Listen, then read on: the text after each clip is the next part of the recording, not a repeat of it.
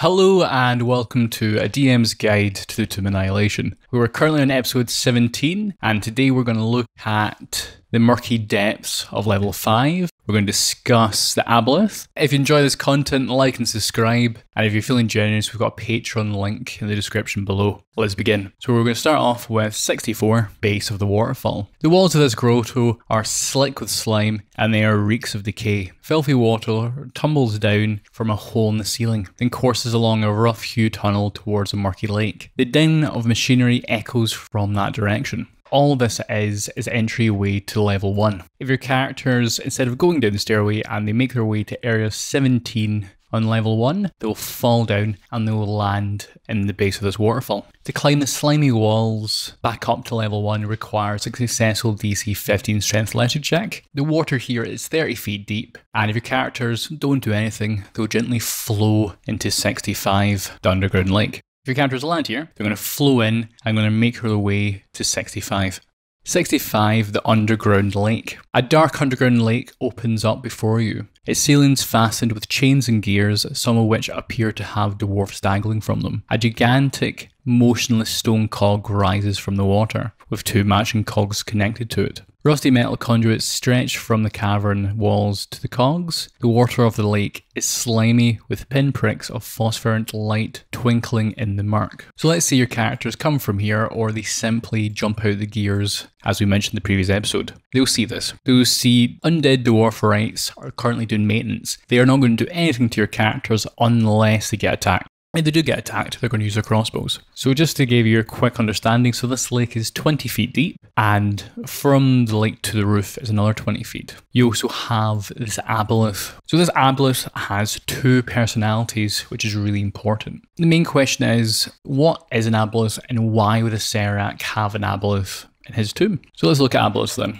So this is an Aboleth. You can see that it has got a large armor class of 17, it has 135 hit points, it's slow in land but fast in the water, it has low dex, high strength, and it has telepathy. And the main thing about this telepathy is if a creature communicates telepathically with the Aboleth learns the creature's greatest desires if the Aboleth can see the creature. That's very, very important. So let's say that your characters communicate telepathically through this command panel here. Since Aboleth can't see the characters, it won't be able to tell its truest, deepest desires.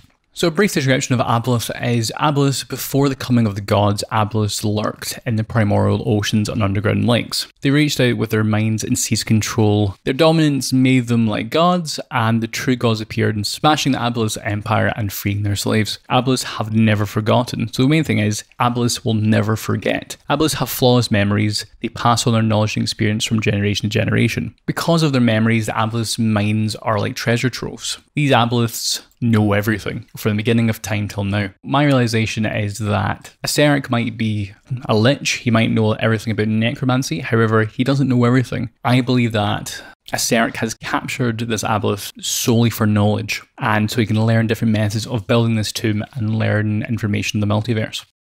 Garlaroo. He lives in the lake, and when a Serac enslaved it, the Aboleth lost its mind and developed a split personality. Its dominant aspect awaits the dooming of the Death God, which is believed heralds the fall of divinity. And because Aboleths were defeated by the gods, he doesn't like them very much. Until that day, the Aboleth humbly obeys Wellers, who he knows is Gore, his real name, and attacks anyone seeking to prevent the Atrophile's ascension. The Aboleth's other personality is that of a humanoid child. Helpless, gleeful, insanely curious. In this state of mind, the Aboleth poses no threat to anyone and flees if attacked. To determine this, you roll a dice. If it's even, Aboleth's child personality is dominant. If it's odd, it's his true personality is dominant. So let's come back to the previous episode with the command panel. Your characters can telepathically chat to this Aboleth. If your characters turn the red dial, they establish a telepathic link, as I explained before, with Aboleth. And depending on what dice you roll, so it's completely up to yourself, you can roll a dice every sentence or you can roll a dice every few minutes when your characters are speaking with this Aboleth. So I'm going to talk about role-playing Aboleth here. Because one thing I find is some people love doing voice acting, some people not so. Just out of curiosity, in the comments below, let me know if you like voice acting your characters as the DM or do you simply call it out like a script. From my experience with role-playing this Aboleth is very, very difficult. If your characters talk to a voice they've never heard before in their minds, when playing with this control panel, since they've got so much information going on, it's quite hard for them to figure out what this voice is. Is it weathers? Is it something? And especially when you added aspects of the split personality, and if you're not too good at role-playing, such as I, it's quite difficult for your characters to realise they're talking to one character or multiple characters.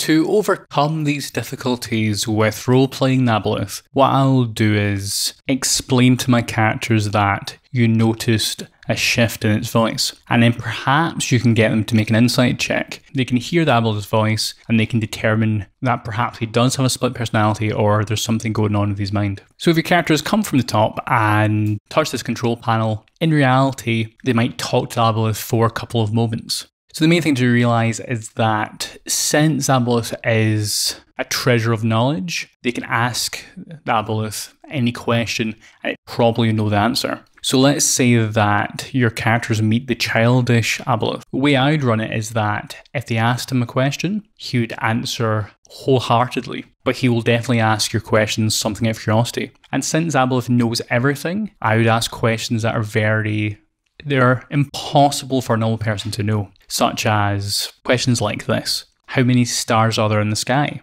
Or how many litres of water is in the ocean? Because Aboleth, since it has a photographic and a perfect memory, would know such facts, and it might have been down in this tomb for 100, maybe 150 years. And remember that the Aboleth in this state is a child, so if your characters insult it in any way, it might run off and just go in a huff. If it is being serious, it might try to manipulate your characters in such a way that it lures them into the water. So let's keep on discussing what happens in the water and how you might meet this Aboleth and what he'll do if you come in contact with him. So if your characters arrive here, they'll see 66 Door of Devouring. A work stone column stretches from the bottom of the lake to the cavern roof and is attached to the nearby wall by a stone conduit. On one side of the column, steps of moss-covered stone climb from a stone dock to a landing. Those stone doors shows no handles or hinges. Ropes lash a pair of rowboats to a dock post, and a rusty iron cage wallows in the slime. Held aloft by a chain winch, phosphoric crabs gather at the bottom of the lake, below the cage. So if your characters see this, they know there's two rowboats. Each rowboat has a name. One's called Predator, one's called Prey. If your character's aboard Predator, they have advantage on attack rolls while in the boat, while it's in water. This is recognised by a filled bullseye lantern hanging off the boat's bow. Creatures aboard the Prey have advantage on saving throws while the boat is in the water. If you look on D&D Beyond, you can see that rowboats, they can go 15 feet a turn water. They require an action for you to row it. So one character has to row it, and it'll have a total of, the hull will have a total of 50 hit points, and the oars will have a total of 25 hit points. When your characters walk up these steps, they'll see a door. When your characters climb the mossy staircase, they climb up out the lake, and they notice that the landing's covered with crab shell. A monstrous mouth forms on the door's surface, calling out with a deep drawl, "I'm so hungry. I could eat you alive, but I'll sell for something else, something living, something light." And this door is similar to a magic mouth spell. A successful dispel magic DC 19 cast on the door suppresses the magic for 10 minutes. If you suppress this mouth, you won't be able to get through the door. The mouth can only say this phrase. If the mouth is offered a live phosphorescent crab, it opens wide, chomps down to consume the crab, and spits out the shells. However, if the mouth is offered something else, isn't a crab, and a character is within 10 feet of it, it will engulf a character with no saving throw. And this character is teleported to Area 57, which we've discussed in an earlier episode. So if your characters want to gain this entrance, if they go past this door, they'll go up and you can see weathers and they can see the hidden compartments in here. But however, to open the door, they need crabs. So the way they can get crabs is by going down this cage and collecting crabs from the sea floor. And this is when they'll meet the Aboleth. A rusty iron gate on the side of the cage provides space for two medium or smaller creatures. Cage radiates transmutation magic to detect a magic spell or a similar effect. This bestows the effect water breathing spell to any creatures within it. The stout bars grant half cover against attacks originating from outside the cage. Another character using a winch on the steps can lower the cage 20 feet to the lake bed, allowing the characters in the cage to easily harvest 2d6 phosphorescent crabs from the muck. However, as I said before, the creaking descent of the cage draws the attention of the Aboleth. So you have two choices, as in if it's being dominant, it's going to attempt to enslave any of the characters within the cage. And if that succeeds, he's going to send up other player characters to lure more characters down into the depths. And if you're lucky and the Aboleth is childlike, it swims over and it starts up a conversation using its telepathy. In combat, the Aboleth can do a couple of abilities. So the main ability it will do is it will try to enslave. It will enslave up to 3 times a day. The Aboleth targets one creature it can see within 30 feet of it. This is the reason why it can't enslave people who are in the control room. The target must succeed in a DC 14 wisdom saving throw or be magically charmed by the Aboleth. So a DC 14 wisdom saving throw is quite low. However, if your character is charmed, it's under the Aboleth's control and can't take reactions, and the Aboleth and the target can communicate telepathically with each other over any distance. Whenever the charmed target takes damage, the target can repeat the saving throw, and a success, the effect ends. No more than once every 24 hours, the target can also repeat the saving throw when it's at least 1 mile away from the Aboleth. Potentially with these rules, the Aboleth could charm a character and get them to leave the tomb and cause havoc. However, since he's been subdued by a Serac, he won't do that. He's simply going to lure the player characters into the depths below. And what happens if your characters succeed and they don't get enslaved? What's he going to do?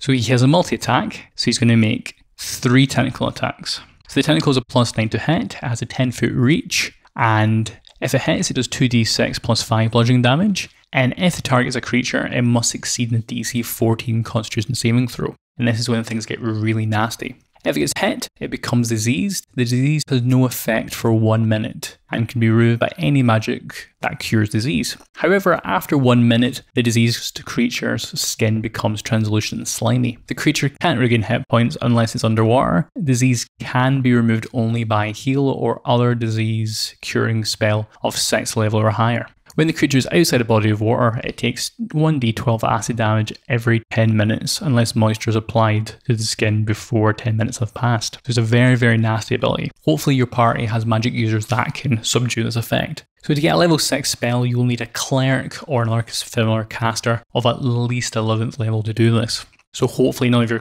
clerics in the party are multiclassed. Also, the Aboleth has legendary actions, so it can take 2 of its legendary actions to do Psychic Drain. One creature charmed by the Aboleth takes 3d6 psychic damage, and the Aboleth regains hit points equal to the damage the creature takes.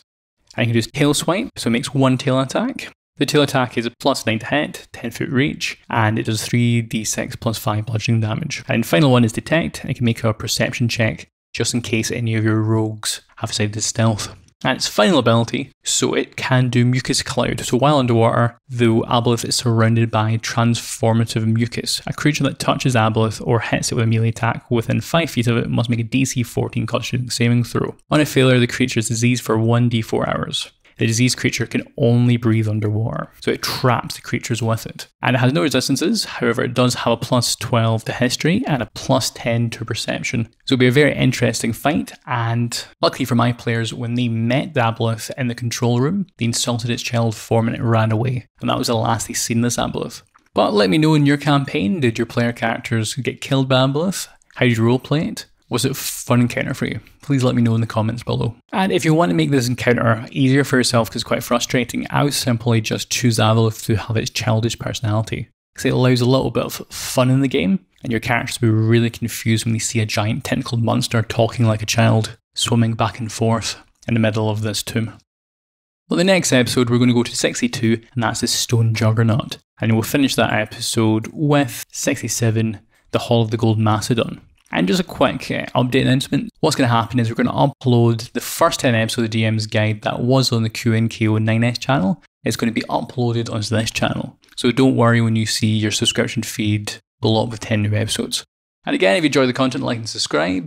And if you're feeling generous, page the link below. And I hope to see you in the next one. Ciao.